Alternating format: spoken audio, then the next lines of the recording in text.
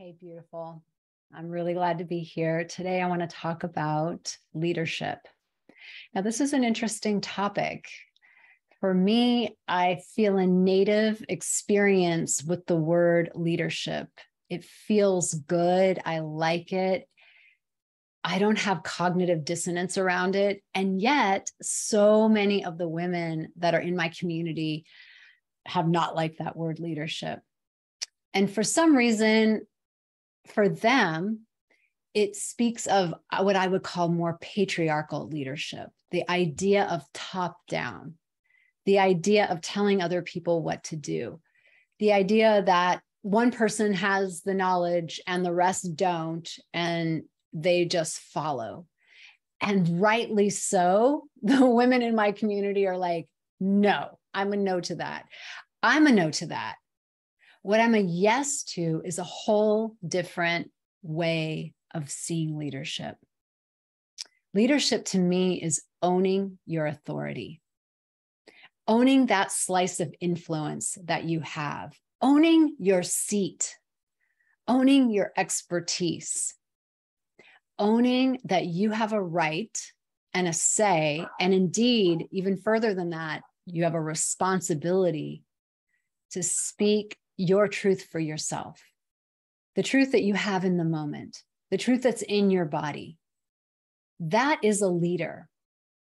A leader is not a people pleaser. We might have people pleasing issues come up here and there, and leadership calls us forward. We get called forward, So if I'm doing that, or if I'm running a guilt matrix, and that's something that I can do around certain people like my mother, I can run a guilt matrix. So I get to stop myself and I get to come back into myself. And that to me is the very simple process of coming back into my leadership. Okay, what's true for me? I don't need to push anyone away. When I do that, I actually expand in my humility and my nobility. Oh, that's like a Wayne Dyer saying, my humility and nobility. I love that. I expand in that. My heart opens and my no is clearer. My no is cleaner. In fact, it doesn't have sticky, yucky, unprocessed material around it. It's just clean. It's pure. It's like, no, I wish I could. And no, how else can we do this? What else is possible? A leader is in possibility. A leader sees possibility, or a leader accesses possibility. Maybe she doesn't see it, but she knows that there's always a third way, because duality always has the equal and the opposite, right? That Newtonian equal and opposite, action, reaction. So that's a description of duality. But we don't have to live in duality because our nature fundamentally is oneness. So we can tap into what I call the third way. The third way is this win-win scenario, and leaders cause and create by their beingness a win-win. But that beingness starts with our truth. There's nothing to calibrate off of if we're too squirrely or too slippery and not willing to declare our truth. And when we are, then the world, whoever is around you, or the big world, can calibrate to you speaking your truth. Have you ever done that before, where you've kind of not wanted to say something like, let's just use going out to dinner. You have not wanted to say that you want to go to this vegan place because other people don't have big stories about vegan places. I'm just making this up.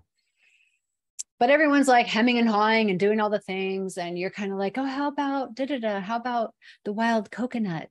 And everyone's like, well, I don't want to go to the wild coconut. And then you step forward with more owning of your authority. And you're like, you know what? I would really like to go to the wild coconut, and I'd love to take you all. I'm convinced that y'all will find something that you love there. It's that good. Something like that, you know. That's like owning it. And then people can calibrate off of that. Now there's a thing in the field where we can butt up against wild coconut or not wild coconut. I really don't know of a restaurant named Wild Coconut. I just came up with that.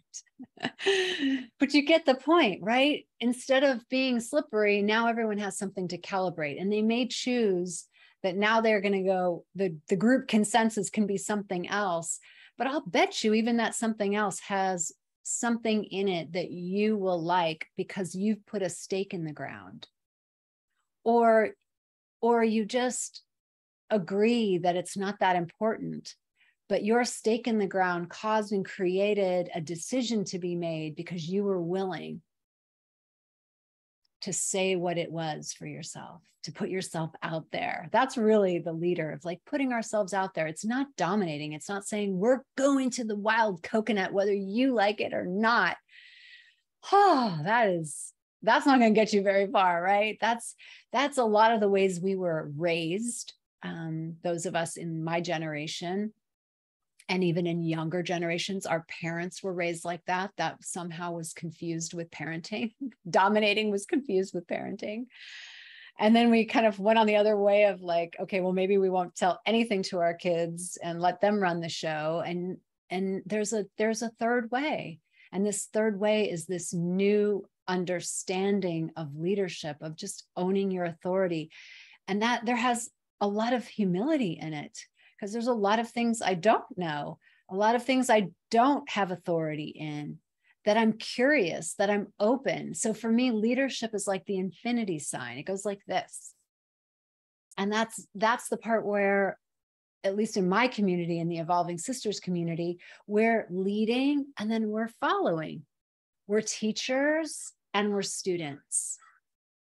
And there's this beautiful flow, because the truth is that we're both. There's no more Piscean era. I bring in that distinction from Kundalini yoga of like that era of top down, that era of like Jesus Christ and Buddha, and the era of those people are enlightened and the rest of us are not.